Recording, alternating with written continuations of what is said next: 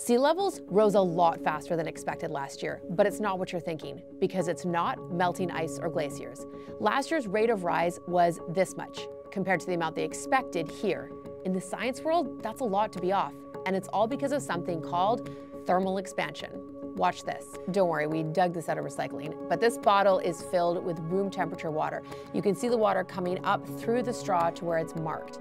We put the bottle next to this incandescent lamp that will eventually be replaced with an LED bulb, and we waited about 20 minutes for the water to heat up and the water to rise. Basically, warmer water takes up more volume. A higher temperature means that the water molecules are moving faster, causing them to take up more space. Up until now, sea level rise has been mainly due to the melting of ice sheets and glaciers, and a little bit because of thermal expansion. But last year, it flipped. That surprising increase was because of thermal expansion. 2024 was the hottest year on record, so the top layers of the ocean, where the warmest water usually sits, reacted quickly to that extra heat. And because it was an El Niño year, which means the Pacific Ocean water was being sloshed around more than usual, those top warmer layers mixed down and increased ocean volume. The good news is that now we can enter these new observations into our climate models and get better predictions and solutions moving forward.